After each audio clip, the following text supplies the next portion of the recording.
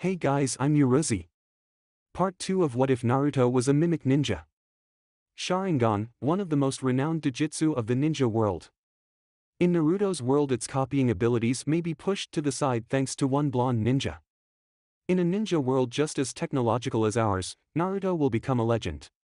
Don't forget to like and subscribe to this channel and check the author in the description. Let's start.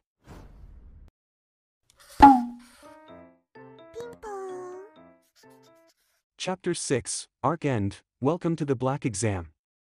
The ice prison glowed red as chakra swirled around Naruto's body. With his hands like claws, fangs bared, and red eyes staring forward, the crazed Naruto roared with all his fury, prepared for a new fight. Gah! Fuck my life. Naruto stared into the unseen face of his attacker while covering the body of Suki protectively. The crimson chakra swirled about him menacingly as it seemed to twirl in a strange double helix form rising well above the blonde boy's head. Haku's fear grew even more when she saw the crimson chakra form a fox head before roaring and the chakra dissipating. Naruto raised his head upwards to where Haku was and suddenly his form blurred out of sight. Haku looked around wildly before watching the rising form of the feral boy fly towards her. Confident in the strength of the ice, Haku waited for Naruto to bounce off the mirror. The ice-wielding ninja's eyes widened in surprise as the boy's fist started to crack the mirror and her form flew out of it before Naruto smashed completely through. Haku sprang into another mirror and her image reflected all around Naruto. I cannot take any more chances. Forgive me. Each image of Haku readied their Senbon before unleashing a wave of needles at the crouching boy. Naruto watched as the needles came closer but did nothing to stop them. As the weapons pierced into him, Naruto hunched over before throwing out his arms and roaring. A pulse of chakra sprang out and the Senbon were thrown from Naruto's form.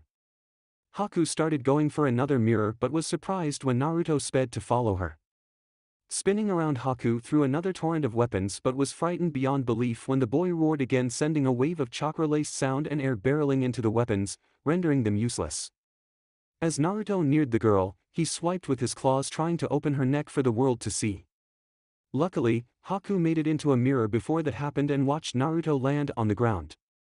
Spotting a mirror above the blonde, she started rush to that one. Graph! Naruto roared again, catching the attention of Haku, and suddenly the boy did something that made her blood run cold. Naruto, while watching the girl fly to the mirror, raised his left arm before throwing it out. When the arm reached the apex of its swing, a cloud of smoke obscured it from view for just a moment and suddenly the boy's arm stretched forward. The clawed hand rose as the arm stretched upwards and grasped the surprised girl's neck. With an animalistic snarl, Naruto retracted the rubber-like arm, pulling Haku closer while red chakra swirled into Naruto's free arm. When Haku was right in front of Naruto, he gave one last growl before slamming the crimson chakra-infused fist right into Haku's face. Haku flew through a mirror as if it was tissue paper and rolled on the ground before coming to a stop outside of the ice dome. Struggling to stand up, she watched in awe as her mirrors shattered and collapsed around the boy like falling snow while smoke drifted from the once again normal arm. Standing upright, she waited for her death when she saw Naruto rush to her, his claws ready to pierce through her. Forgive me, Zabuza-sama. He is too strong for me. The mask upon her face cracked and fell away, starting to show her face to the world. When the last shard of the mask fell, Naruto's hand was inches from stabbing into the face it had covered. You! I know you! Why? Why did you do it? Naruto rasped out, the claws that were about to sink into Haku receding. I am but a tool for Zabuza. Without him I am nothing. He saved me from loneliness. Haku replied. But he's just using you. That does not matter to me. If he asks it, then I will do it, even if it is to kill. But killing is what we as ninja must do, even if it is for avenging a fallen comrade. Haku paused to look over Naruto's shoulder. She gave her life to save you. Do you feel nothing after I have killed her? Naruto closed his eyes tight till they hurt. With a loud yell, he lashed out and punched Haku. Spitting out some blood, she turned her head back to Naruto. What happened to that anger you had before? You won't be able to kill me like that. I don't want to kill you. But you killed Sasuke. No, Suki, I don't know what to think. I don't believe my life should be deemed as someone's tool. I am not something to be used then thrown away like an object. Naruto screamed out. His hands were clenched as he stared at the ground in anger. He wanted to be a shinobi for as long as he could remember. But did becoming a ninja mean that he was just someone else's blind tool? Naruto couldn't accept that. Naruto. Haku said, cutting Naruto off from his thoughts. I can no longer serve Zabuza like this. I am but a broken tool, so I ask you, please kill me. Haku opened her arms wide, pleading for the boy in front of her to end her. My life has been nothing but sorrow till I met my master. Kakashi jumped away from another sword strike from the mist that would have most definitely taken his arm off. It seems that chakra is gone. I hope Naruto is okay. I need to end this quickly. Swinging his leg around, Kakashi kicked Zabuza across the floor, giving the Sharingan wielder some breathing room. Forgive me, Zabuza, but I believe the time for messing around is over. I need to get back to my students. Kakashi said while pulling out a scroll from one of the pouches on his vest. Running his thumb over a wound from the swordsman's weapon, Kakashi swiped the bloody thumb over the scroll and rolling it up flew through a few hand signs. Kuchios, Doton, Tsuga no Jutsu. Kakashi slammed his hands and scroll to the ground where an array of seals burst out around the scroll. Foolish, Kakashi, what kind of attack could you possibly do if you can't see me? Zabuza said from the mist. Who says that I need to see you? Suddenly, around Zabuza dogs burst from the ground and gripped onto his appendages, restricting him completely. Be thankful, Zabuza. You get to see my one original jutsu. A chorus of chirping filled the air as the mist slowly drifted away. Your life was hard. Naruto's words seemed to state the obvious, but it still was nice to hear the boy's sincere voice say it. Haku was just happy he listened to her tale before she was ready to leave the living world. Everybody has problems, Naruto-kun. Some are just able to deal with them better than others. I don't know if my way was the best choice, but I stuck with it. Haku replied. I know everyone has issues. You don't have to tell me that. But to me, I always believed that if you can persevere through the bullshit that life can throw at you, then someday you'll gain something important worth all of that trouble. Haku chuckled at that. You know, we could have been friends if we met in different circumstances. Yes. Yes, we could have. And with that, Haku watched as Naruto grabbed a kunai from his weapon holster and ran towards her. You will be a fine man someday, Naruto. As Naruto neared closer, the mist started to lift, allowing him to see his surroundings better. Haku seemed clearer, but not only that, he was able to make out the forms of Kakashi and Zabuza a few yards away. He was yanked from his observations when he felt Haku grab his arm and knock it away, making him throw away his weapon. I'm sorry, Naruto. It looks like I can't just die here. Haku suddenly blurred away. Naruto watched in surprise as Haku's form sped towards where he saw his sensei and Zabuza, finally noticing the situation that the swordsman was in. Haku was going to sacrifice herself. Wait, Haku. Stop. Naruto screamed out, reaching for where the girl was no doubt heading. His cries were for naught as he knew there was nothing he could do, and that is when his emotions started to grow into turmoil. The world around Naruto slowed down. He could see Haku running towards her trapped master. He could see the sparks coming off of his sensei's hand as chakra covered it in a cold blue fury. He knew when the three were to meet. He knew how long it would take till the meeting was to come. He could see it, but it wasn't because of a new power. It was not because he gained a new ability, a sudden bloodline, or the Kyuubi helping him. No, Naruto knew all this for one sole reason. His brain gave him this knowledge, knowing he could do nothing but watch. Even now, as he reached out towards them screaming for Haku to stop, his mind gave the poor boy a sick but oddly accurate countdown till his sensei reached Zabuza and Haku intervened. As Naruto yelled out, he unconsciously started sending chakra towards his outstretched arm, and that is when the count started. 5 seconds. The chakra started to gather at an immense rate into Naruto's arm. 4 seconds. Haku was almost to her master, ready to die to protect the man who saved her. 3 seconds. Zabuza watched as his opponent came closer, his muscles relaxing as he resigned himself to his fate. 2 seconds. Kakashi held his hand high, ready to plunge the Raikiri into the man before him. 1 second. Naruto's arm started to hurt and burn. The chakra output so great it caused a pale blue glow. 0 seconds. The pain was too great. The energy needed to be released. It was too much pain, too much, too much. Stop! The cry echoed across the bridge for all to hear. A resounding boom followed the yell, causing Kakashi to stop his advance and Haku to stop parallel to silver-haired man. Both were only a few feet from Zabuza, Kakashi in front ready to pierce with his jutsu and Haku to side ready to jump in front of Zabuza. Suddenly an image came from the dissipating mist that caused the three ninja to reel back, in Zabuza's case as far back as he could, for a ball of chakra almost as big as a man came careening down the line where no doubt all three of them would have intersected. The chakra ball zoomed by paving a nice grove in the cement before flying off to the side of the bridge and slowly dispersing. What the hell? Kakashi looked back where the source of the chakra had come from. His question was answered when he saw Naruto come stumbling out from the shroud. The entire upper right part of his jacket looked to be burned off, though oddly his skin looked fine enough.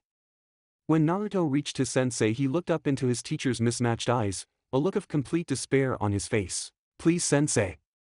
No more death. No more killing. Suki is gone already, why must we add more blood? Naruto's words shocked Kakashi and he looked to where his now second female student lay. Naruto, what happened? Why is Sasuke now Kakashi was cut off as he heard clapping and spun around to see the source of the trouble in wave. Gaddis stood at the end of the bridge surrounded by mercenaries, his hands clapping in a condescending manner. Well. Looks like the fabled demon of the mist isn't as almighty as I thought. Gaddis said with a malevolent sneer on his face. Gatu. What is the meaning of this? Zabuza growled out, the Ninken now dispersing after Kakashi released both of his jutsu. Well, I was hoping that you ninja would go ahead and kill each other, thus giving me the chance to keep all that money I was going to pay you. Plus, I could get to that town that those ninja wanted to protect. Gaddis started laughing. It was the perfect win-win for me. The greedy little man spotted Haku off to the side, her body starting to show the strain it was in. Gaddis smirked evilly. Well, if it isn't the bitch that busted my arm. I think a little present is in order. Picking up a small piece of concrete, the little man used all his strength to throw it at the tired girl. Haku watched the piece of rock fly lazily towards her, knowing she could do nothing about it. The only reprieve she found was that a throw from that weak little man probably wouldn't knock her out. She closed her eyes waiting for the pain when she heard a dull thunk. Opening her eyes, she was shocked to find Naruto standing in front of her, the bare arm of his in front of her face. The rock fell to the ground with a clatter and Naruto looked behind him to see Haku staring at him in shock. Protecting a precious person makes one strong, right? I think I'll make that my purpose. As the words left Naruto's lips, his arm suddenly exploded in a fountain of blood. Small rips and cuts appeared all over his arm, the rock being the catalyst for the blood now spraying all over Haku's face like red fireworks. Kakashi was next to his student in an instant, grasping him before he could hit the ground. Naruto! Naruto, speak to me. Look at that, boys. I'm stronger than I thought. Yeah, boss is awesome. Not only rich but powerful, that's Gatu. Kakashi held Naruto close, not caring as blood stained his clothes. Kakashi-sensei. Yes, Naruto. I did a good job, right? Naruto asked as consciousness started to fade from him. Yes. Yes, you did, Naruto. Now sleep, you deserve it. Kakashi laid the boy down slowly, making sure to raise his bleeding arm up so he could wrap it in some medical tape from his pouch. Once he made sure his unconscious student was taken care of, he slowly stood up, keeping his head down. The man's eyes were shadowed by his silver hair, a testament to how angry he must be considering that the hair was up most of the time. Zabuza, said man grunted in response, already feeling the killing intent starting to flow from the Sharingan wielder. Then again, he would probably be just as upset if someone was laughing at the pain of his own student. You will watch over my student. You will make sure no harm befalls him. You will stay after so that we may discuss things. If said requests are not met, I will do to you what I am about to do to these men. Kakashi whispered. Zabuza raised his non-existent eyebrows in question but conceded in the end. Whatever, my arms hurt from those dogs of yours. Zabuza stated as he kneeled down next to Naruto, plunging his sword behind him. Leaning against the massive blade, he watched as Kakashi stepped forward towards the crowd. From the amount of chakra leaking out of the silver-haired man, the swordsman believed this would be entertaining to watch. Haku slowly limped towards where her master and Naruto lay, hoping to make sure the blonde-haired boy was okay. After a quick diagnostic, she concluded he would be alright. With a sigh of relief, she settled down next to the boy as exhaustion took over her body. Kakashi walked forward slowly, both of his eyes shaded with his hair hiding his unbridled fury. He would enjoy doing this. As he heard the small insect of a man belittle him, telling him that not even he could stand up to that many men, that was when he raised his head. The man's mismatched eyes bore into Gatu with an eruption of anger, causing said man to flinch away.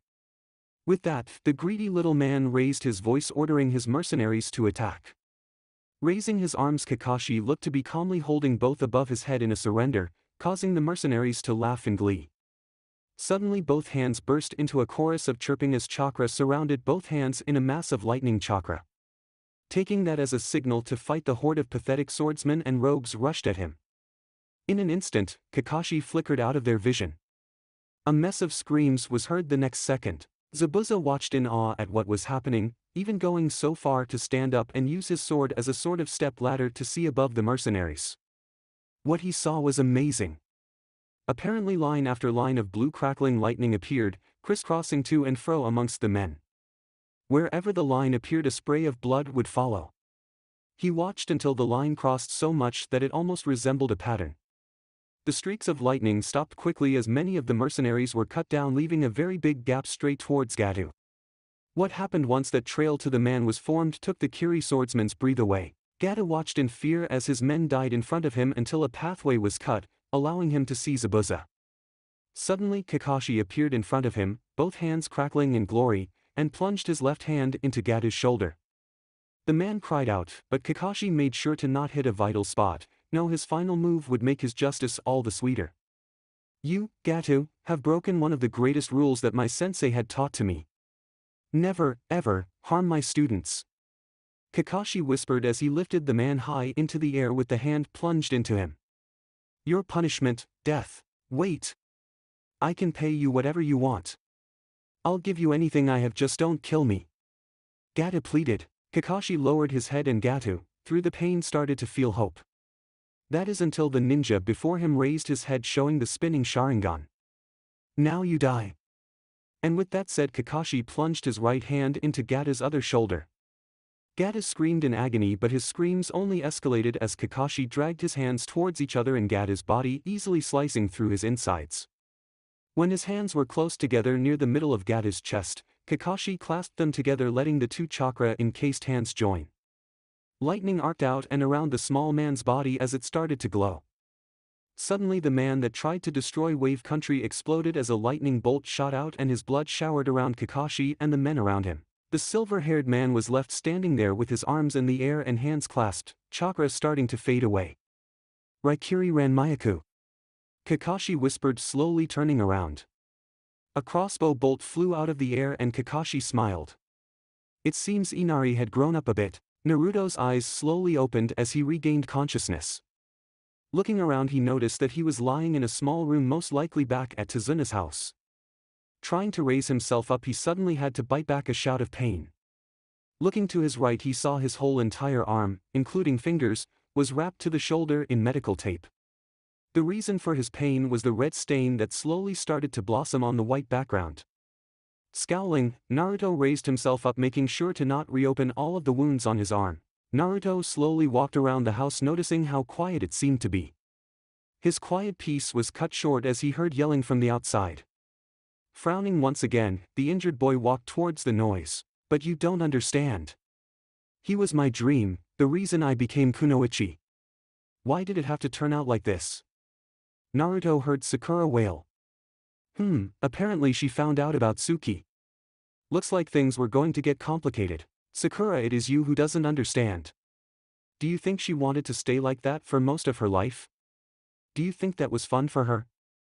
That wasn't a happy life at all. You are a ninja of Konoha. This is not a game, Sakura. Did you even realize you can die out on the field? And you did this for what, a boy you think you love? Grow up, girl. Well, looks like Kakashi was trying to give Sakura a pep talk. Naruto decided he might need to intervene before his sensei got really mad. You're wrong. You're so wrong. You don't know about true love. You don't know what I did this for. Just as Kakashi was about to blow up at the crying, pink-haired girl, a voice interrupted them. So what about your family? Kakashi whirled around and spotted Naruto leaning a wall. He instantly noted the red spots that were visible on Naruto's arm and started for the boy. Naruto held up his non-injured arm to stop his sensei. Well, Sakura, what about your family? Don't you care about them? Of course I care about my family, Yubaka, why would you think I don't? Sakura asked, looking insulted. Naruto walked towards his pink-haired teammate and stared at her, causing her to look clearly uncomfortable. Just as she was about to smack him for freaking her out, he spoke. Did you know that in the eyes of many we have been trained as killers? We have the ability to blend into our surroundings so we can kill without being noticed, the knowledge of where the vital points of person's body are, the ability to throw sharpened pieces of metal at an insane speed so that it can kill as quick as possible. Naruto said, almost whispering as he looked towards the sky. Sakura was left speechless, amazed at how profound her blonde teammate sounded. Well, considering the fact that Naruto was a bit stupid sometimes, this was pretty amazing. Naruto noticed her look and laughed. I guess having my arm explode has given me a little bit of maturity. But Sakura, I want you to know that I don't think that I was trained as a killer. I was trained as a protector, and with the skills that I have learned and my Nindo, I will protect those precious to me. Naruto said as he started to walk back inside. You're smart. I'm sure you can figure out what you want to do as Sakura-chan. Sakura watched Naruto head back into the house, her mind reeling from what the boy said to her. Beside her, Kakashi sighed and rubbed his forehead. I hate this job, he muttered. Sakura raised her eyebrow but said nothing. Suddenly she remembered what she was arguing with her sensei about and decided they needed to finish their conversation. Sensei, I'm sorry. I just don't know how to deal with all this. It's too much right now and my inner self is screaming for me, let out all my frustration. Sakura mumbled. Shinero. Hell yeah, I am. Your brain is already fucked up as it is. Inner Sakura yelled out. Shut up. This is not the time. Sakura thought back. Inner self? Ah, the Haruno bloodline runs strong through you, I suppose. Kakashi said. It does flow stronger in women. Did you know that some of your family were shinobi? I don't know much about your Kekii Genkai, but from what I have seen in the males, the Haruno bloodline gives them increased perception and faster reflexes because of a voice inside their head. Well, at least that's what I have heard. Women have a slower perception, but instead they have a whole different persona inside their mind. I've heard they are very hard to put under a genjutsu. Sakura blinked owlishly at the explanation of her family. The only thing she could say was ha. Shaking her head, she started to speak. Wait, you know of my family? Wait, I have a bloodline. Kakashi sighed again and cursed whatever deity gave him such a complicated team. Naruto found himself inside the room Suki was lying in and sat down. His mind was still hazy from all the excitement that went on, but it seemed that Sasuke's change to Suki wasn't a dream. Groaning to himself, he decided to let the girl rest before he asked any questions. As he went to leave, he heard a noise. Naruto, said boy, turned around and saw the black-haired girl sitting up, watching him with curious eyes. What are you doing here? I was just checking to see how you were doing. I wanted to see how you were, Naruto said.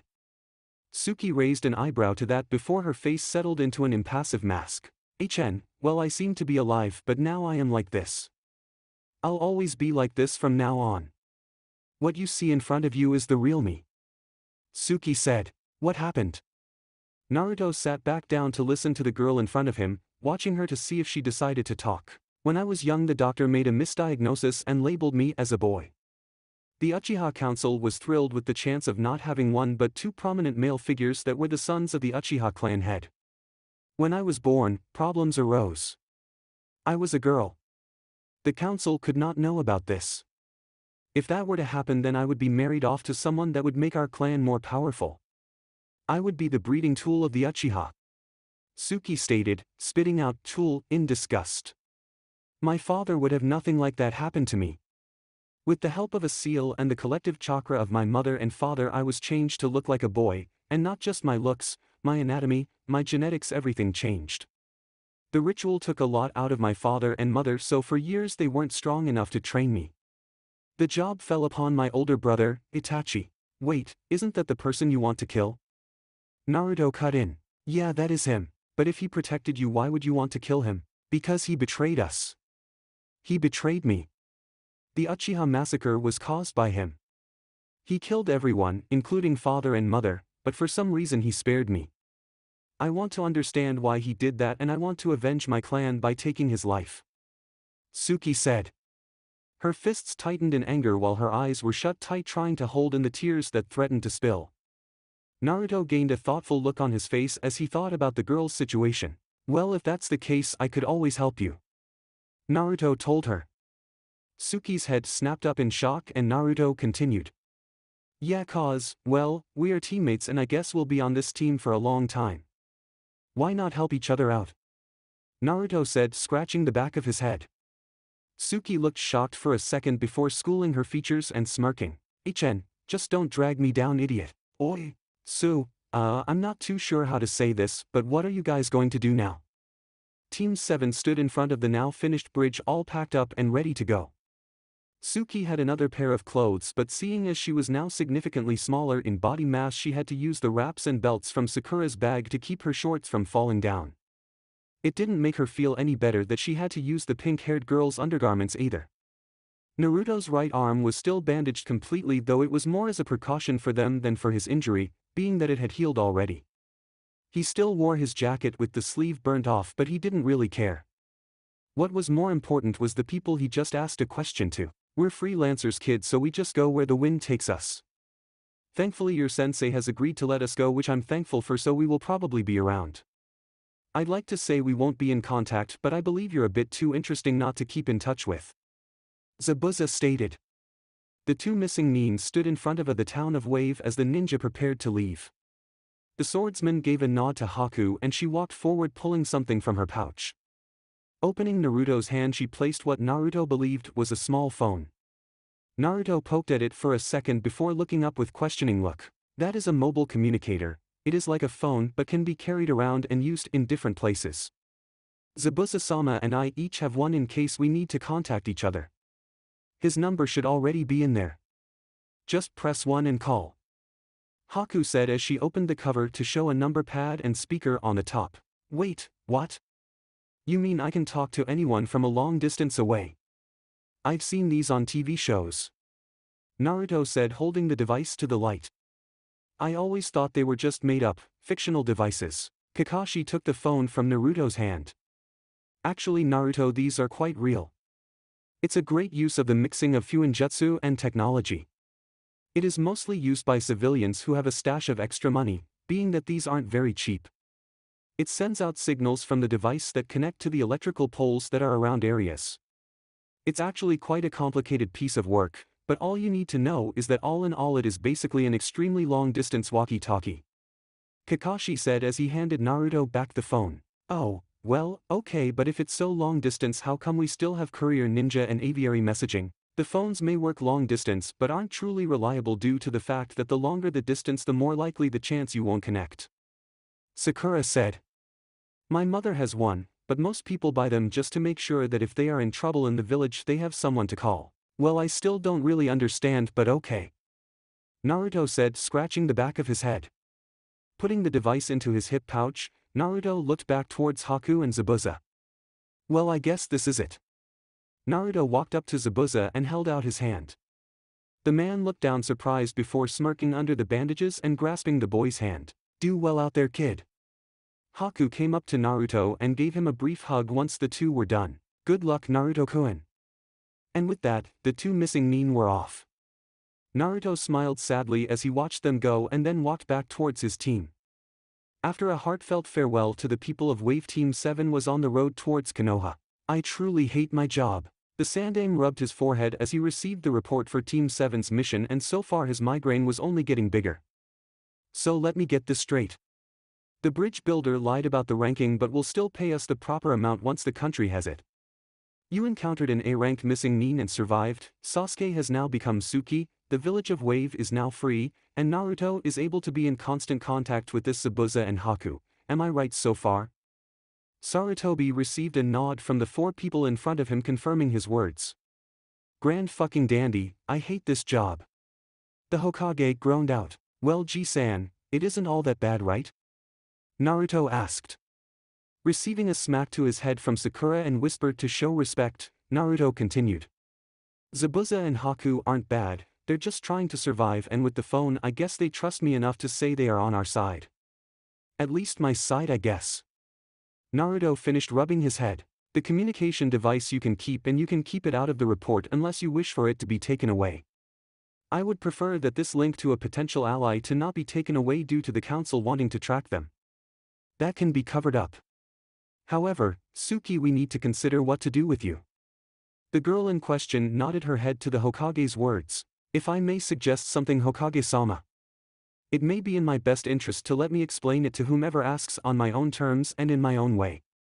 That way we can deal with questions being asked to the council or you. Suki stated. The Sandaime leaned back with a thoughtful expression on his face before nodding. That may be the best way to approach this issue for the time being. Till then, Team 7 under Hitaki Kakashi, you are dismissed. The 4 ninja bowed low before walking out of the room to leave the Hokage to his work. This is going to be a lot of work, the old man thought with a sigh. The 3 genin plus sensei walked out of the building. Well, my little kiddies, I'm giving you the next 3 days off. I've got a meeting to go to, so do what you must. See ya. And with that, Kakashi was gone in a burst of smoke. With a silent and mutual understanding, all 3 genin left to their own devices, each with the thought of getting some well-deserved rest after their ordeal. Kakashi appeared back in the room he was in not only 5 minutes ago, only this time he was joined by many jounin whom all stood in front of the Hokage.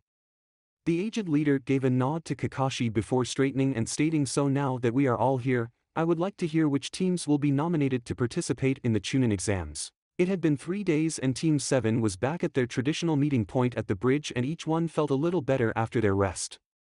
Sakura was able to convince her mother to explain what the Haruno bloodline could do, but seeing as her mother was a civilian and her father was a merchant, her family didn't have a lot of knowledge about it except for a few journals and scrolls from other family members. Suki's 3 days were filled with going to stores to obtain new clothes. Considering that her clan was very wealthy, she had no trouble getting some new clothes that fit. She now sported white shorts that stopped mid-thigh but weren't too tight or loose, a black shirt with a high collar like her old shirt except the collar was folded down and the shirt stopped at her stomach, showing some of her skin and a little of the chain mesh armor. Her long hair was tied in a ponytail that reached the middle of her back.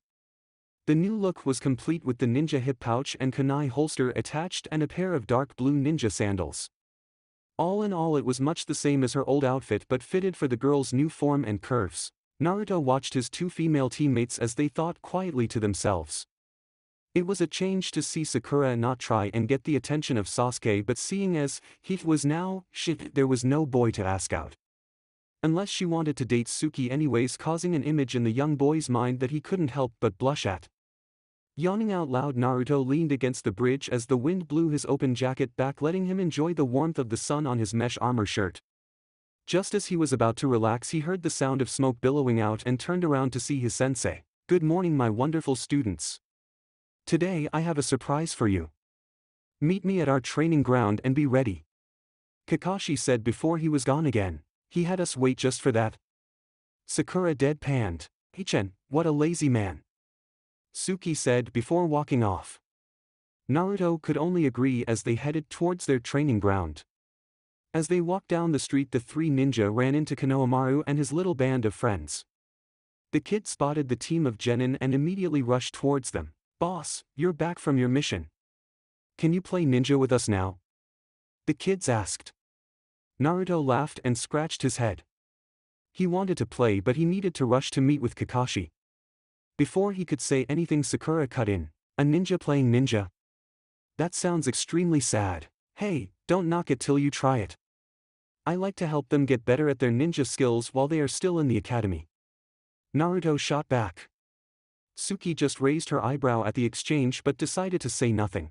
Hey boss, is she your girlfriend? Konohamaru asked with a smirk, raising his pinky. Naruto chuckled nervously and blushed at the thought before laughing. Nah Konohamaru, she's just my teammate. Of course boss.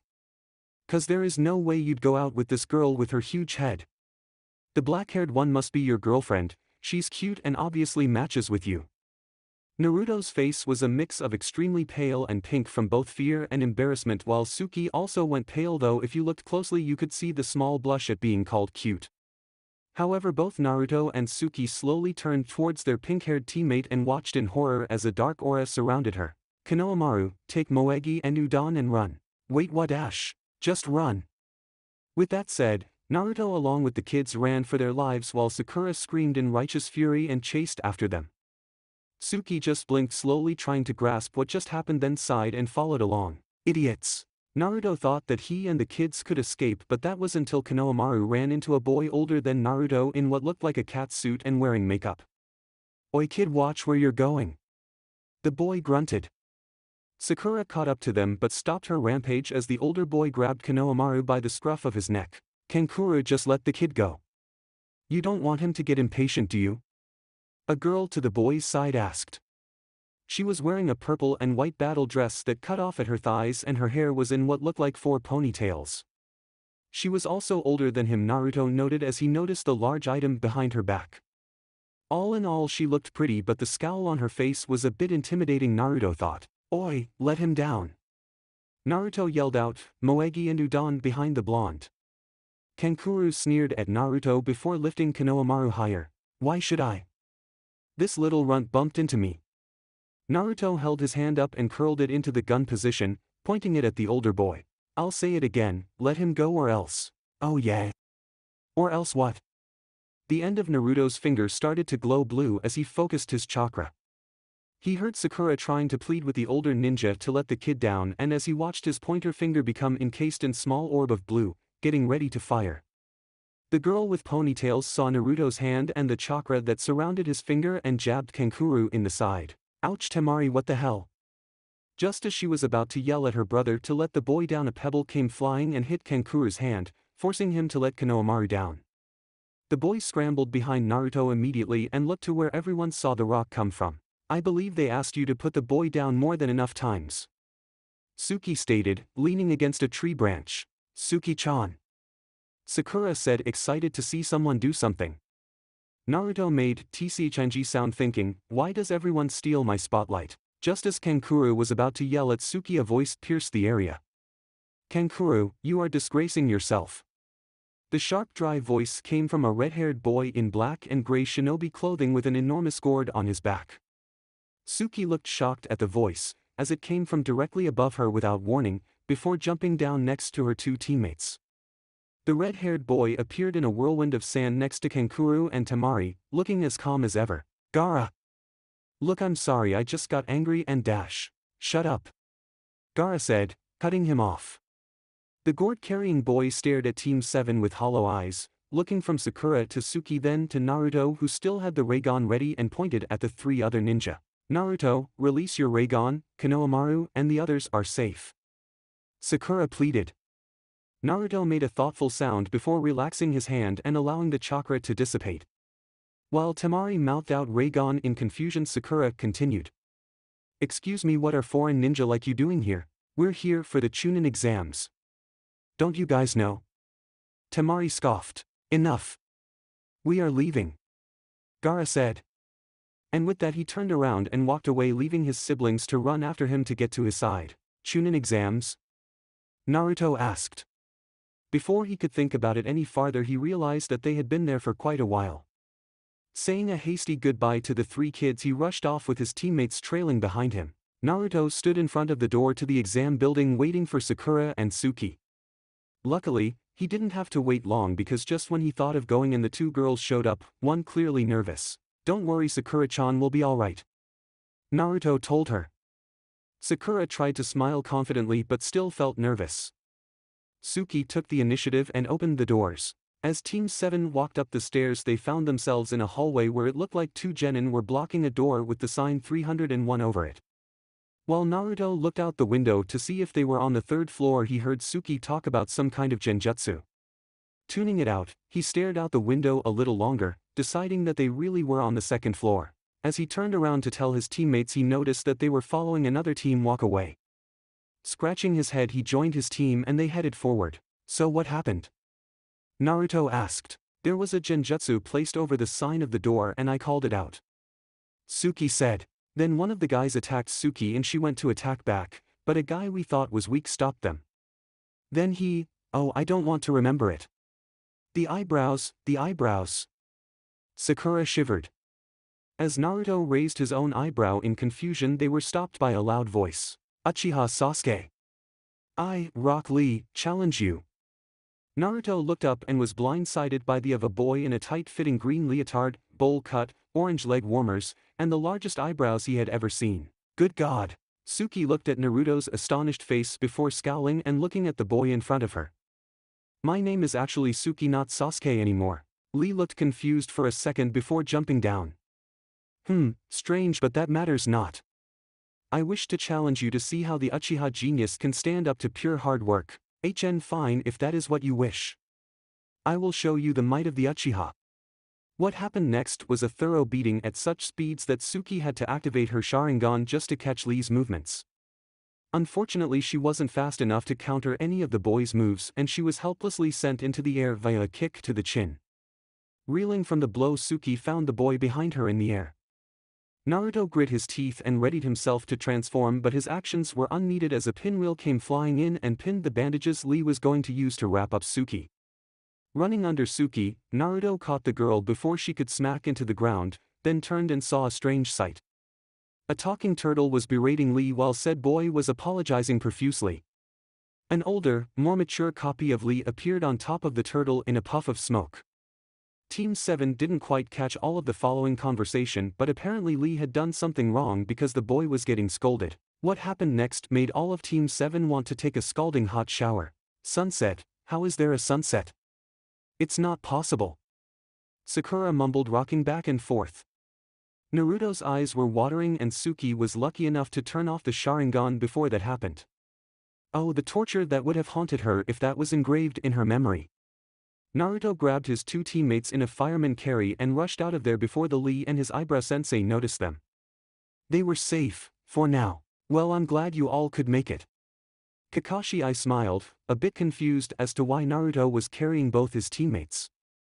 As he heard him whisper eyebrows and sunsets over and over again, he suddenly understood and rushed to his student's side. Are you okay? Speak to me, you three. As he shook them all out of their stupor, he sighed in relief. It looks like Guy hadn't mind raped them. As much as I would like to give you all a pep talk, I believe you should get inside and be ready. Just remember, I'm proud of you guys. Kakashi said, making sure his team was okay. Receiving a nod from each of them, he stepped to the side and let them in. Once they entered the room, Team 7 was hit with a collective tide of killer intent. Thanks to their run-in with Zabuza, they weren't that affected by it. Suki, however, had a sudden feeling of doom and yelled out, Naruto fangirl alert. Naruto immediately went through a few hand seals and switched places with Suki using Kawarimi. Just in time too, because once they switched they heard a loud voice scream, Sasuke-kun. A blonde-haired girl wearing a purple skirt and matching shirt made a grab for the dark-haired figure that she suspected to be Sasuke as Team 7 walked through the door.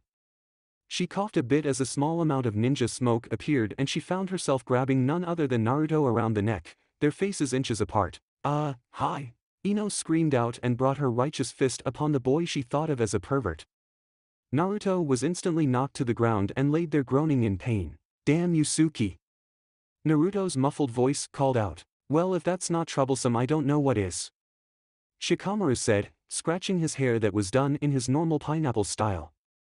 A larger boy with his hair split because of the way his headband was worn put away his chips and went to help Naruto up. You okay, Naruto? Chuji asked. Naruto groaned but thanked his former classmate and dusted himself off. Sorry, Ino, but what you were about to do might have caused some issues. Shut up, Naruto. Where's my Sasuke forehead? Ino yelled at Sakura. Whatever, Ino pig. Like Sasuke would ever date you. Sakura yelled back, forgetting for a moment that Sasuke was no longer in the picture. Yahoo, looks like the rookies are all here. Akamaru? Another voice cut in. Kiba walked out from the shadows in the corners of the waiting room, his red fang markings on his cheek stretching as he smirked. His gray jacket and hood covered his brown hair while a small white puppy barked, his head poking out from Kiba's jacket. Beside him was a girl with dark blue hair and pale shining eyes with no pupil. Her tan jacket made her frame look small as she shrunk down in embarrassment. Hinata poked her fingers together as Shino, with his large overcoat with a high collar and dark sunglasses, walked up beside her, unflappably calm. Naruto palmed his face, stress getting to him when he noticed Suki standing next to him. The look she gave him clearly stated, are you going to take care of this or do I have to? The whiskered blonde waved his hand motioning that he'd take care of it. Sakura-chan, are you done? Sakura stopped yelling at Ino mid-insult and looked to Naruto, who glanced over at Suki. Getting the hint, she backed up towards her team, leaving Ino to stare confused at Sakura, Naruto, and the mystery girl that the rest of the rookie genin had just really noticed. Guys, I'd like you to reintroduce our teammate, Uchiha Suki. Suki interrupted. Team 8 and Team 10 could only stare dumbly at the girl who looked like she could in fact be Sasuke's sister. Strangely enough, it was Shino that broke the silence with the question that was on everyone's mind. What? Chapter 7, Stay Together for the Genin. Snort, snicker, ha. The rest of the Konoha genin looked curiously at Kiba as the Inuzuka boy struggled to contain a laugh. Hee ha, Kiba-kun. Hinata murmured curiously, what is so funny? Nothing, Kiba gasped, losing the fight against his amusement. This just explains why I always thought Sasuke was a little bitchy. Wahaha. Suki's eyes widened slightly before they narrowed dangerously at what the Inuzuka said. I'm sorry, Kiba, what was that? I do believe you said something about me being a what now? Suki gritted out. The boy in question stopped laughing abruptly and shut his mouth as he felt 4 different killing intents on him, even one coming from Hinata, which scared the hell out of him. Ladies, let's not be too hasty, Kiba said as he backed himself up while Ino and Sakura walked slowly towards him. The rest of the boys watched in sympathetic pain as both girls beat down the poor boy from the dog clan, his screams of pain and terror making all the other men in the room wince in empathy. Man, you guys sure are loud. I'd keep it down if I were you. Naruto looked up from the savage destruction of Kiba to see an older boy walk towards their group. His hair was the same color as Kakashi's, Naruto noted, and the way he kept adjusting his glasses made it seem like he needed to get them repaired in the blonde's opinion. Who are you? Me, oh, my name is Kabuto. And you'd best keep it down. You're drawing unneeded attention to yourself, Kabuto said. Everyone in this room can tell you guys are rookies. The Konoha genin looked out into the crowd and saw the whole room giving them evil looks. A small amount of killing intent was directed towards the genin as well. Sakura, who had left Kiba moaning in the corner, stepped beside her teammates with a worried expression. They don't look too happy to see us, she whispered to them. No, I don't think they would be. You guys are the fresh meat. These exams are pretty rough, Kabuto said. They'd look for any chance to take out the competition, and you guys aren't helping yourselves. Naruto looked on at all the faces staring at them and grinned. Oi! I hope you all are ready to get beaten by me, cause I'm here to kick your asses, Naruto yelled out. Surprise washed over the Chunin hopefuls from the blonde boy's comment before turning into anger. Naruto only grinned to himself before getting pulled into a headlock by Sakura. What do you think you're doing, you asshole? Sakura hissed. Do you want them to attack us? Kabuto smiled at them and tried to defuse the situation. Now, no need to kill your teammate. I believe that I can help you young rookies, the silver-haired boy said to them. Kiba came from behind the group looking at the other with wary eyes, a little beaten up from the girls, but okay. Why should we trust you? Well, I do believe that I have some experience in these exams. Oh yeah, how many times have you taken them? Naruto said after extracting himself from Sakura's grip. 7 times actually, Kabuto said. Kiba laughed loudly and yelled aloud, you suck, which was shushed by Ino. Kabuto only laughed lightheartedly and pulled out a deck of cards. These here are my ninja info cards. They have information about things I've picked up through the years. The genin looked at the deck of orange cards and Kabuto pulled one from the top. Hey, what gives their blank? Naruto exclaimed. Aw, that's cause I haven't put any chakra into them yet. Now watch. The boy sent a surge of chakra into the card and a map of the hidden countries appeared. As you can see, I've gotten some good information. I even have information on some of the genin. Suki's attention was piqued after that last comment and she stepped forward. So you can get information on any genin, I ask? Well, for the most part, yes, Kabuto said, looking at Suki strangely before realization flashed in his eyes for but a second and was replaced by his usual happiness. Uchiha Sasuke? I always thought that he was a boy. I wonder if this will interfere with Orochimaru-sama's plans. Kabuto fanned out the cards in front of him and said, so who do you want to know about? Hyuga Niji, Rock Lee, and Gaara. Ah, you know their names already. Now that just makes it too easy, Kabuto said, pulling out 3 cards. Okay, so we have Hyuga Niji under Jounin leader Mato Guy. Completed 128D rank missions, 25C rank, and 3B rank. From the famed Hyuga clan who hold the Byakugan. He is said to be a prodigy with their taijutsu style and was the top rookie from his graduation class. Now we have Rock Lee. He is from the same team as Niji and has the same mission record. However, he seems to have been the lowest scoring person in his class. His ninjutsu and genjutsu skills are nothing, but his taijutsu is amazing. From what I've heard, he is a special case and was requested specifically by Guy. This is probably due to his outstanding hand-to-hand skills. Suki clenched her fist at hearing that. She'd experienced firsthand Lee's skill and now she learned he was the lowest scorer like Naruto. This did not help her self-esteem. Now we have Gaara or Sabaka no Gaara, let's see. Whoa. What's wrong with that guy's card? Naruto asked, trying to get a look at it. Well, it says here that he has completed 20D ranks, 140C ranks, 200B ranks, and he has an A rank or 2 under his belt. The scary thing is that every mission he has been on, he has never gotten a scratch. Everyone was shocked by this and their moods dropped slightly after hearing about all the strong competitors. Now guys, it's okay. You all should be fine. There are people here that I know you can take. In fact, there is a team from a new village called Oto and my information says they aren't very strong. Kabuto said, smiling. 3 people behind the silver-haired boy bristled at that comment and looked at each other. Hey Dosu, we gonna let that glasses-wearing freak badmouth us? The spiky-haired boy said. I say we teach him a lesson. The girl said, her long black hair swaying from side to side.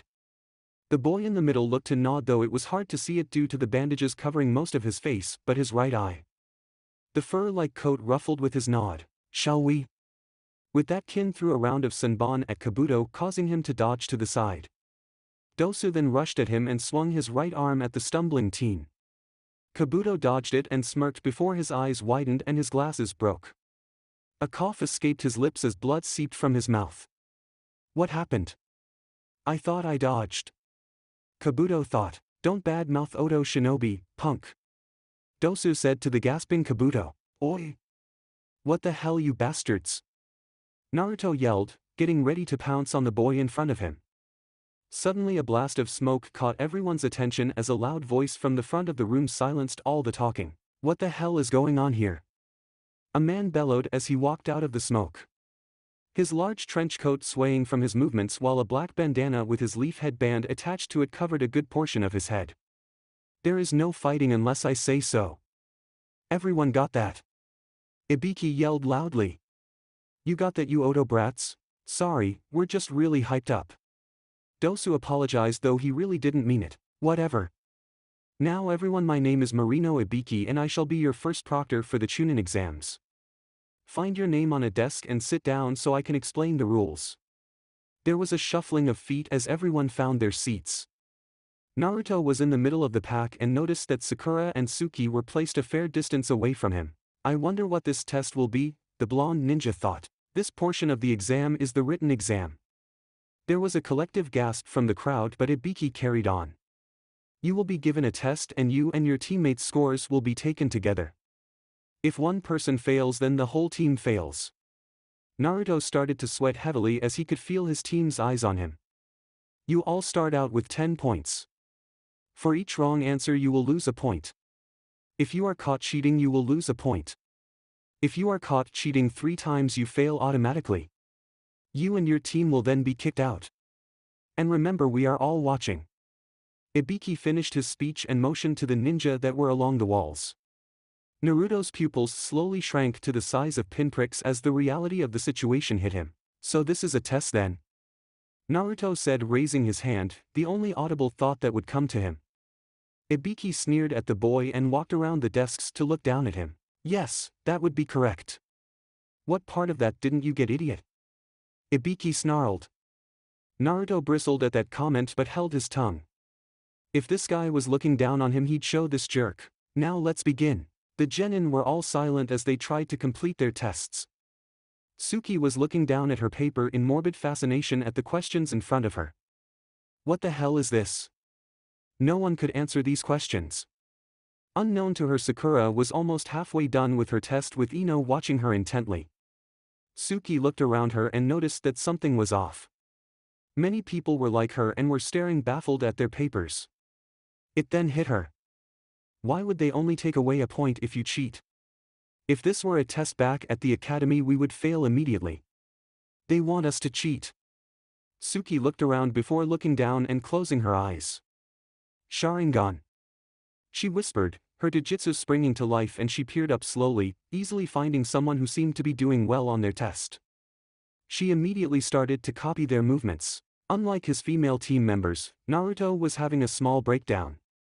He was racking his brain for any way to get past this test, and he could only come to one conclusion. He had to cheat.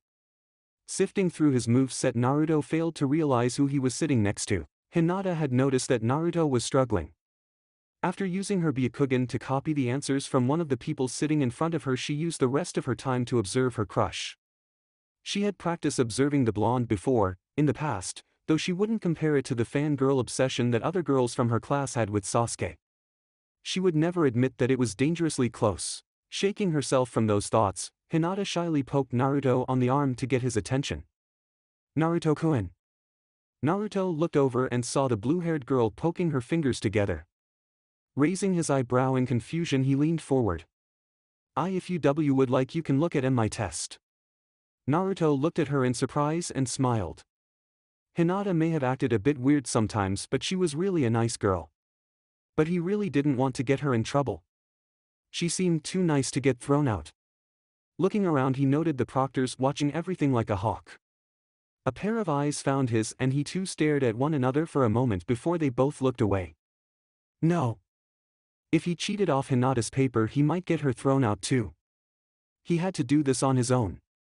But he still had no ideas. Sorry Hinata, but I can't do that. Hinata looked at Naruto and was afraid she did something wrong, but Naruto only grinned at her. I don't want you to get in trouble for helping me. I'd never hear the end of it from Kiba. Getting help from you is a real stretch, Naruto said as his eyes widened. Hinata seemed to calm down after that and nodded before turning to look at the others, wondering why Naruto started to speak strangely at the end. For Naruto, as he was speaking, he just got one of the most brilliant ideas of his life. Now to make sure he could go through with it. Looking all around him, Naruto leaned forward and quietly whispered "hench" as he transformed his arm. Leaning back in an attempt to look casual, Naruto stretched his arm to the ground and began walking his hand forward with his fingers. Snaking his rubber limb through chair legs, Naruto's hand arrived behind one of the examinees who had finished. Waiting until the older boy wasn't looking, Naruto snatched the boy's paper and let his arm retract. Whoosh! Snap! Everyone jumped at the unexpected sound, looking around. What the hell was that? Ibiki boomed, peering into the crowd of genin angrily. Ignoring the stir he'd caused, Naruto erased the other boy's name and cheerfully wrote in his own. He, who's an idiot now? He whispered as his grin reached his eyes while he looked at Ibiki as the imposing man looked around for the source of the noise. Hey, what the hell happened to my test? The boy Naruto stole the test from yelled out.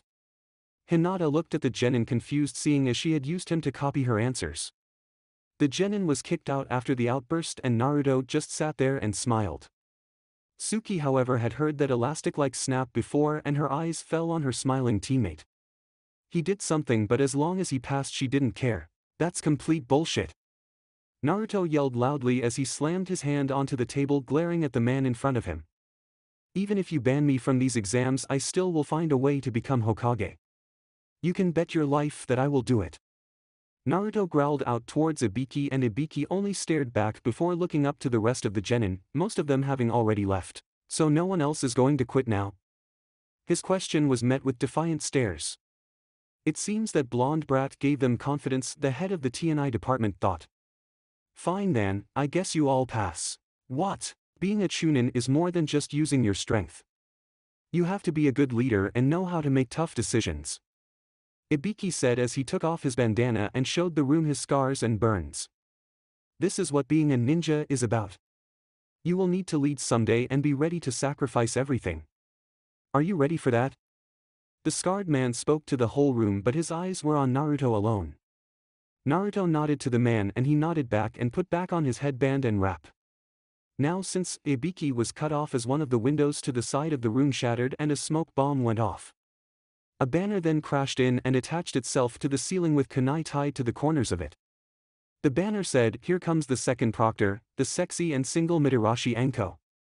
A blur flew in and once the smoke cleared all the guys had to hold their noses thanks to the young woman in front of them. "Here I am, Tokubetsu Jounin, the sexy, single Anko," she said as her tan mini skirt and matching trench coat flapped behind her. Her fishnet shirt barely covered her modesty and sent the boys' imaginations wild while her purple hair was pulled up. "Wow Ibiki, you sure are slacking off. There are 26 teams here. What can I say? We got a good bunch this year," was his reply. "TCH whatever. Alright you maggots, get outside and follow me." Anko then jumped out the window leaving a very confused group behind her. Naruto got up from his chair and ran up next to his teammates as they filed outside. "So what do you guys think is next?" he asked. Suki shrugged and Sakura held her chin in contemplation. "We might have to do an obstacle course. We've already done a test," Sakura said as they walked out to where Anko was standing in front of a large gate. Naruto looked into the forest behind the fence while howls and roars filled the air. "I hope not. Or at least not in there." He gulped. The group formed around Anko as she explained the rules of the second exam. After Naruto heard that, he nudged Sakura, causing her to look at him. "I'll take the obstacle course please." The pink-haired genin could only nod with a pale face. "Now line up and sign these waiver forms. After that, pick up your scroll and head to your gate," Anko said. Team 7 signed their forms feeling in the pit of their stomach that something bad was going to happen.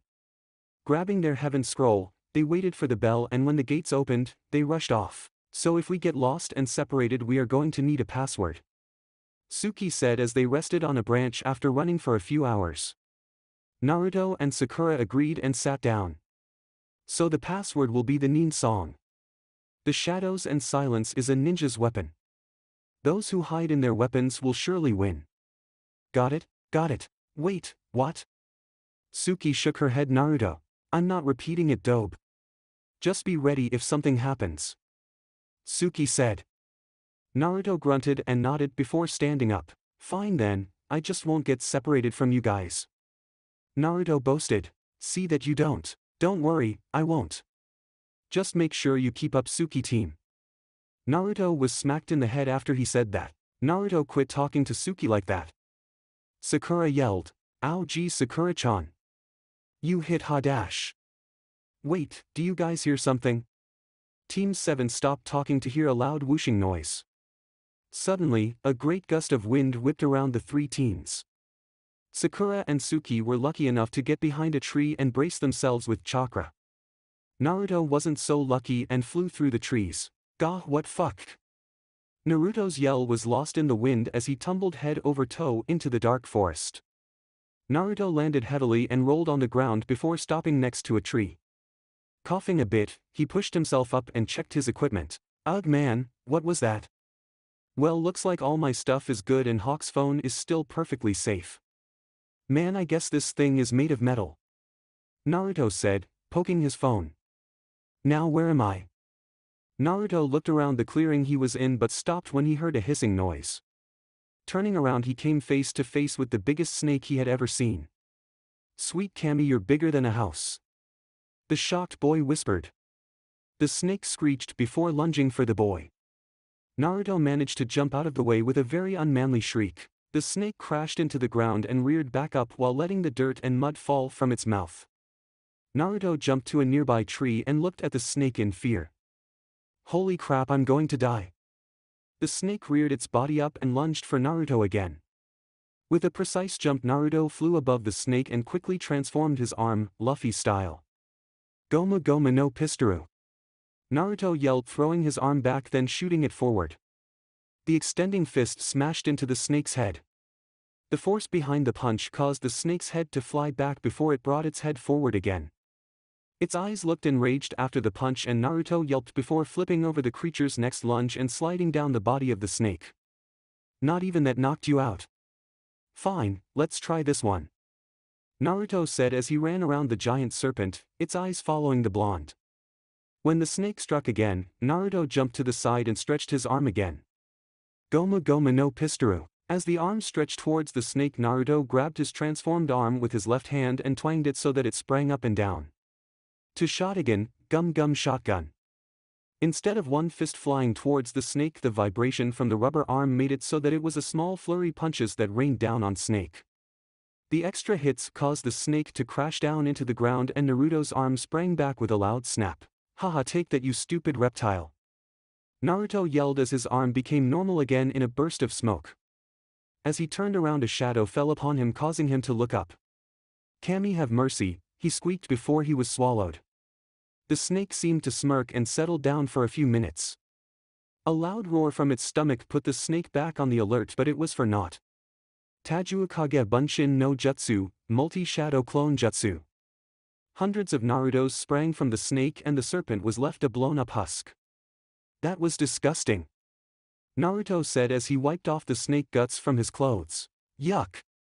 This is worse than the time I had to throw you at that Zabuza guy, Naruto said as it tried to get grime out of its hair. Yeah, well, this is way worse. Wait a second. Naruto stopped trying to clean up and looked at the Bunshin. What do you mean when you said I had to throw you? Wasn't that Suki who did that, and plus, how do you even know you did that? Oh yeah, it was her, wasn't it? And me, well, I guess I keep my own little conscience. You assigned me as your main clone that one time, so I named myself Naruichi. Though I guess you could just call me Ichi for short, Ichi said as he squeezed out his hair. Naruto looked at his clone oddly. So whenever I use Kage Bunshin you'll be there? Pretty much. I'm your main clone, so even if you call one out that'll be me, I believe. I'm still just a clone though. Naruto stroked his chin in thought. Odd, but whatever. I need to go find the girls, so see ya. See ya, boss. And with that, Naruto dispelled his clones and bound off. Naruto! Suki yelled as she saw Naruto fly away. Suki looked back to see a woman from Kusa drop from the foliage and look at her and Sakura with a hungry look. Suki-chan, what are we going to do? Naruto isn't here. Sakura whispered. Don't worry. We'll just get the scroll off this woman and find the dobe after. Suki said. Well, hello Sasuke-kun. I'm glad I finally found you. I've been hoping to battle you for your scroll. The woman from the village of grass said. Suki glared at the woman in front of her and reached for a kunai. If this lady still thought I'm Sasuke, then she must be here to try to get the glory of beating me. Suki thought, disgusted. Sometimes having a famous name wasn't all that it was cracked up to be. Sorry to disappoint. Suki yelled across the clearing. But I'm not Sasuke anymore. But if you still want to be beat, I'll gladly give you a beating. The woman walked out from the shadow of the branches and looked closely at Suki before tilting her head curiously. So the rumors are true. She chuckled. The famed Uchiha Sasuke is actually a girl. My, this is a strange occurrence, but it doesn't hinder my plans too much. So now I do believe we have an exam to finish. Suki and Sakura pulled their weapons out after hearing the Kusa Genin's comment and waited for her to move. She only shook her head and scoffed while reaching for her eye. Ha, foolish. She pulled down her eyelid and the two girls were instantly hit by the strongest killer intent they have ever felt. You should never let the enemy make the first move, the mysterious woman said. Suki could only stare in fear as she saw her death. She saw it over and over again, and the cause of it was this strange woman. I'm going to die. I'm truly going to die. Suki thought as she stood petrified on the branch, her pink-haired teammate not faring any better. The Kusa-nin further disturbed them by pulling out her scroll and asking them if this what they wanted before swallowing it whole. As Sakura fell to her knees and tears fell from her eyes, the woman only let out a sinister chuckle. Now really, is that all you have? I would have expected more from the Uchiha. Well, I guess if you're this bad you aren't worth keeping alive. The Kusa Genin then pulled a few kunai from her pouch and flung them at the two girls. Suki watched the flying weapons approach her and could do nothing as her mind was still paralyzed in fear. While they inched closer, a voice boomed in her mind. Move, you fool. The voice broke the trance Suki was in, and with quick thinking she bit her lip till she bled to make the pain free her body. The kunai struck wood and the older Genin looked at the tree that the two Konoha ninja were hiding behind. How interesting, using pain to break your fear. I commend you for that. Suki looked back from the shadows after snapping Sakura out of her fear. This woman was strong, maybe even stronger than Zabuza. What was she doing in these exams? Suki dismissed those thoughts while quietly thanking the voice for the help. The girl version of her younger self still was with her. This may need to be addressed later. Suki pushed that thought to the back of her mind and turned to Sakura. Suki, who is that? Sakura gasped. That can't be a genin. We may have to fight our way out of this, Sakura. When I give you the signal, I want you to use your best genjutsu. You have learned one from that book, right? Sakura nodded her head and started to build chakra for her technique. Suki looked behind the tree again and slowly walked out. Oh, so you are ready to fight now? That last attack surprised me. But now you have my full attention. Suki got into a fighting stance as her Sharingan sprang to life. Now I will show you the might of the Uchiha. Suki sped forward using chakra to boost her speed as she ran up the tree towards the other ninja. The Kusa woman laughed loudly and ran to meet Suki while throwing out a punch. Suki easily dodged to the side while still running and threw out her leg and caught her opponent in the stomach. Hearing a hiss of pain, Suki capitalized on the woman's stunned form and spun around the genin, slamming her fist into her head. The woman fell forward and tried to right herself only to receive a kick to the face that sent her skidding across the tree branch. She stood up slowly and brushed herself off while smiling still. It seems you do have some skills. Orochimaru, still disguised as the Kusa woman, cackled loudly as he jumped from branch to branch. He was glad that Suki seemed to be fighting back. After she had broken free from her fear and saved that pink-haired girl, they had traded blows back and forth. He was currently going higher into the treetops looking around. Suki was out of his field of vision at the moment. Just as he jumped into the air again, he felt like the sky and the earth were ripped apart and flipped upside down. This gave him an unwanted case of vertigo that was sickening but not too debilitating to a ninja of his power. So that pink-haired brat knows Ninpo, Sora Kagami no Jutsu, ninja art, sky mirror jutsu. Quite the complicated genjutsu for a genin. Orochimaru thought. His thoughts were cut off as Suki came from above and slammed his body into the foliage of a large tree. Suki wasn't done as she pulled varying-sized shuriken from her pouch and threw them at the disguised Sannin. Using her Sharingan to guide the attack, she manipulated the wires leading down to the shuriken to wrap around Orochimaru, effectively pinning him to the tree. Now it's time to end this, Suki said as she ran through hand seals. Using the trick she had learned from Kakashi's book, she held the chakra in her mouth and compressed it, effectively making the fire chakra raise in temperature. Katan, Ryuka no Jutsu, Fire Style, Fire Dragon Jutsu. Suki opened her mouth as a flame roared around her and then ran down the wire leading to the trapped shinobi. The flame looked almost white-hot, much more powerful than it should be, as it ran down the line and hit Orochimaru. The fire hit him in a blast of heat and incinerated a good portion of the tree, leaving the rest of it smoldering. Suki plopped down and breathed heavily. That was one of her strongest fire jutsus, and compressing the chakra to a more concentrated form took a lot out of her. Luckily, the technique should have finished that Kusa genin. Too bad it might have burned that scroll too. Sakura jumped up to the branch that she was resting on and sat down beside Suki. So you think we killed her? Sakura asked in a shaky voice. She was a ninja, but killing was still foreign to her. She may not have killed the other person, but she sure helped. Just as Suki was about to respond, the two of them heard chuckling and both turned to the melting crater in the tree to see a form pull itself out. Oh my, what power! I truly am proud of you, Suki-chan. Orochimaru stood up and pulled off the face he was using, showing his pale visage to the world. Oh yes, I do believe you will do nicely for this gift. Orochimaru jumped forward, reaching for the downed form of Suki when an orange blur knocked him off balance. Well now, looks like I came just in time, Naruto said as he stood up in front of his two teammates. You guys okay? By the way, Suki, I forgot that stupid password. Naruto. Thank God you're okay. This girl, no guy, is really powerful. We need to get what smells like snake guts, Sakura said, cutting off her speech as she sniffed the air. Suki too gave a sniff and wrinkled her nose at the foul smell. The two girls looked at Naruto, who looked away with a blush. What? Shut up. I had to survive, okay? Naruto yelled back. Anyways, come on, this guy can't be too hard. We can take him. Suki picked herself up and stood in front of Naruto while reaching into her pouch. Here, take our scroll. This is what you want, right? Suki said, about to throw the scroll over, ignoring the squawk of surprise from Naruto. Just as she was about to throw the scroll over, Naruto grabbed her arm and pushed her away. What the hell, Dobe? Who are you? Naruto said, jumping away from Suki and Sakura onto another branch. The Suki that I know doesn't just give up like that. Naruto said, pointing at Suki. Oh, I believe she was doing the right thing, Naruto-kun.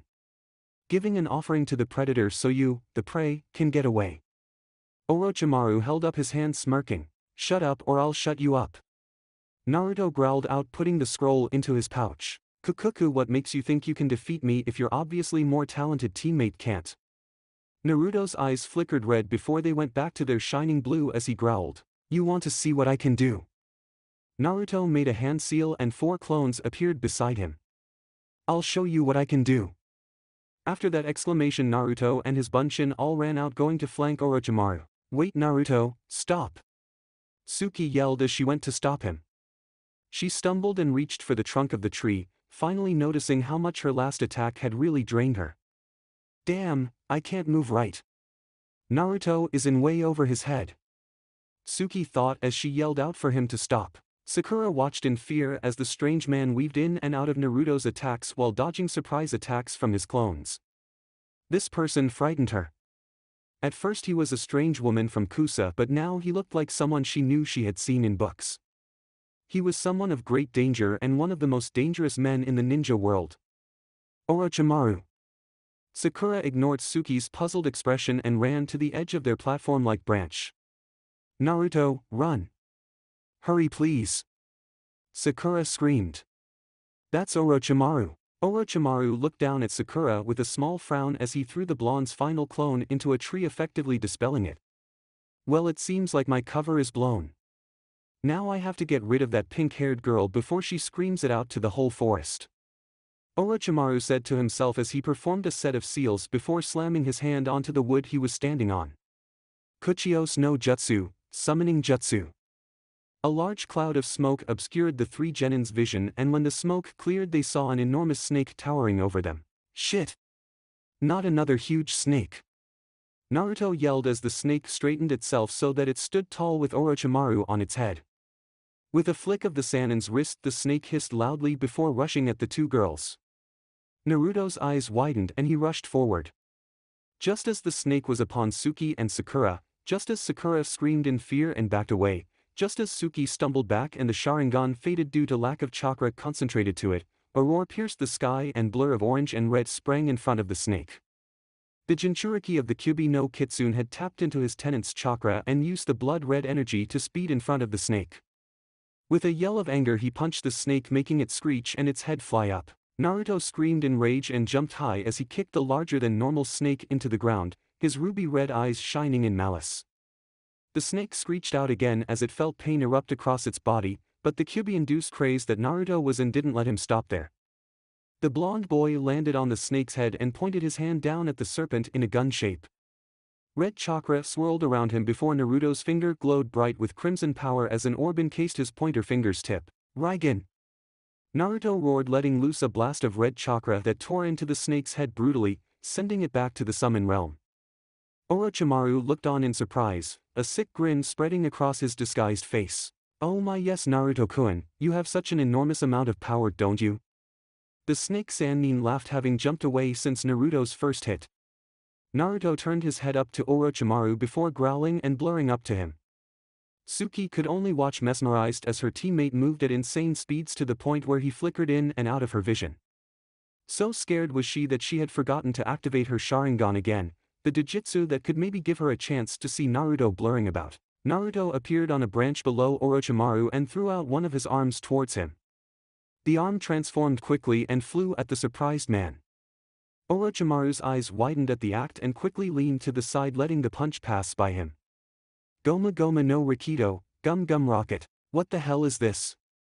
Orochimaru thought, but had to jump up to avoid Naruto, who used his rubber arm to pull him at startling speeds towards Orochimaru. The genin skidded across the branch before launching himself back at his enemy and throwing his arm back once more to stretch. Orochimaru was taken by surprise of the ferocity of the boy and watched as Naruto sank low and threw the stretched fist forward to slam into his stomach for a close-range attack. Goma Goma no burrito, gum gum bullet. Orochimaru's body careened back and slammed into a tree with a sickening crunching sound. The force of his impact was so strong that the massive tree trunk that Orochimaru hit started to groan and crack. The snake Sannin pulled himself out of his crater with a grunt. What power? I can only assume that it is coming from the Kyuubi, Orochimaru said, standing tall. However, those strange attacks intrigue me. I will have to watch you more closely, Naruto-kun. After Orochimaru said his, he appeared behind the berserker boy with blinding speed and grabbed him by the neck. Amuse me more in the future, boy. I can't wait to see what you can do, the Sannin said as he wrapped his tongue around the blonde to free up his hands to perform seals. His fingertips glowed in an ethereal light as the kanji for the main 5 elements showed on his fingers. Gogyu-fuin, 5-element seal. With a quick jab, the man's hand struck Naruto's abdomen and the boy let out a pained scream. His vision started to fade and he felt weightless. The last thing he could remember as he tried to stay conscious was the creepy man extending his neck and biting Suki on the neck. Suki, so you like these precious arms of yours, do you? Gah! Let go, you crazy bitch. Graph. Crack. Suki, please stop. Naruto opened his eyes slowly and groggily rolled himself into a sitting position. He had been awakened by screaming from some very disturbing dreams. He couldn't remember all of it, just something about a red glowing eye and a huge cage. Odd. Looking around, he noticed that he was in some kind of tunnel made of wood. Naruto was interrupted from his observations as he heard someone scream at another person to stop. Suki, stop. If you don't, you'll rip his arms off. Sakura screamed as she ran towards the crazed Uchiha. She had been taking care of Suki and Naruto after that crazy man had done something weird to both of them. She thanked Kami that they even got out of there alive. They should be dead after facing someone as strong as Orochimaru. While she was taking care of the two, a team of Oto genin had dropped down on her and said they were going to fight the Uchiha. Using the best of her skills, Sakura tried to hold them off but was defeated. She was saved by Rock Lee just in time, but after using an amazing move, he was left open to a counterattack. Just as the Oto ninja were going to go for the sleeping form of Suki, Team 10 had come to the rescue. However, even with their help, the other genin had no hesitation about causing harm to their teammate if it also caused harm to Ino's body. Sakura was frantic as she tried to help out, but right when Lee's team came out of nowhere, the boy with the Byakugan told the sound team to look back towards the place Suki was laying. There in front of everyone was Suki with strange black markings sprouting from her left shoulder. Accompanying the flame-like tattoos was a dark and evil-feeling purple chakra that was strong enough to be seen. This repulsive chakra spiraled off the girl for a bit before she looked toward the sitting form of Sakura. Suki had asked who had injured Sakura, and when Sakura's eyes drifted to the genin from sound, Suki took action. The one boy from Oto with the spiky black hair had tried to blast the girl away using a powerful blast of sound that affected the air and sent a wave of it at Suki. When Zaka boasted about blowing her apart, Suki had appeared behind him in a burst of speed and beat him down to the ground. She wasn't done though, for after Zaka was slammed to the ground, she grabbed his arms and pulled it behind his back, stretching in a way they shouldn't be. As Suki pulled the boy's arms till they cracked, Sakura had rushed forward and held Suki around her waist, screaming for her to stop. This was the scene that Naruto came to as he wearily walked out of the canopy. As everyone's attention was set on Suki and what she was doing, no one noticed Naruto till he stepped on a twig, causing everyone to turn their heads to him. What the hell? Naruto said, rubbing his neck and looking around. What's going on here? Hey bushy brows, what happened to you? Naruto said, noticing the injured form of Lee. Naruto, you're up. You're okay. Sakura said, relieved. Suki too was relieved as she let the boy in her grasp fall forward in a heap to groan in pain. The tattoo marks slowly receded while the disturbing purple chakra dissipated. Dosu looked around him and noticed that with all these Konoha, by himself he was no match. It seems we have been bested. I ask that you let me leave with my teammates in exchange for my scroll, Dosu said, putting down his earth scroll. Suki eyed him before inclining her head at him to leave. The boy picked up Kin and Zaku and bounded off. He didn't know why Orochimaru wanted him and his team to fight the Uchiha, but he had said nothing about him giving her the cursed seal. Naruto watched the team leave while sitting down against a tree to relieve some of his grogginess. He may have just woken up, but he still felt like crap for some reason. It felt like his chakra was fluctuating inside of him. If so, that can't be good. With shifty chakra, he was afraid to try any jutsu. Especially the Ragon. Naruto heard a sound next to him and spotted Suki sitting down beside him. He looked to his side and noticed her disheveled appearance. "You okay, Dobe?" "Yeah, fine, I guess." "You don't look too good yourself." Naruto replied. "Better than you." Naruto grew a tick mark on his head but stayed silent. "So are you going to tell me and Sakura what happened back there, when you went batshit crazy back then?" Naruto looked confused for a moment before understanding dawned in his eyes. He looked away from the girl and scratched his head, clearly uncomfortable. Well, I'll tell you about that after the exam. It's kind of a long story," Naruto said while chuckling nervously. Suki cocked her eyebrow but said nothing. He said he would tell her, so that was all she needed to hear. Fine. Well, anyways, get up. We still have to get to the tower, plus we still need another scroll. Why do we still need a scroll? Those other guys just gave us the one we need, right? Yeah, but I don't know what happened to the other one. When I put theirs in my pouch, I didn't find ours, Suki said as they walked back to Sakura. Sakura looked up to them as Ino fixed her hair after the last battle. Yeah, but I still have ours, remember?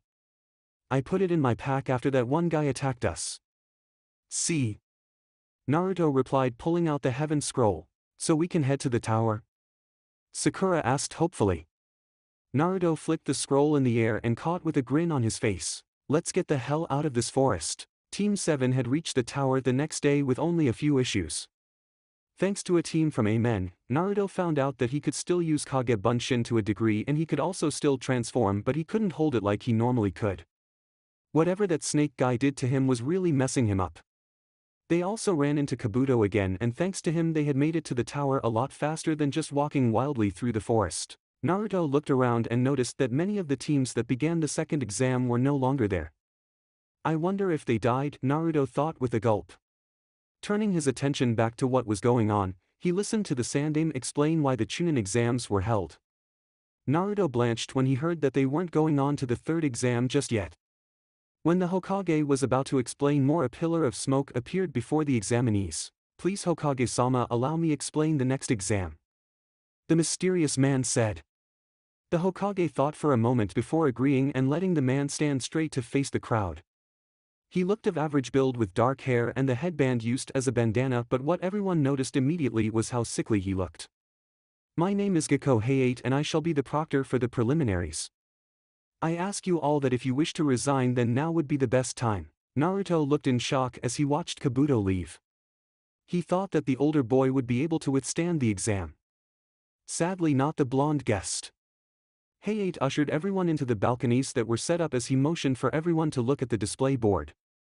Due to the amount of people, these prelims will decide who will go into the final exam. First up, everyone watched with bated breath Uchiha Suki vs Akato Yoroi. Naruto looked at Suki and watched as she walked down the stairs. Before she hit the floor, Naruto called out one more thing to her. You better kick his ass, Suki. That's it for part 2. Thank you for watching and see you in the next video.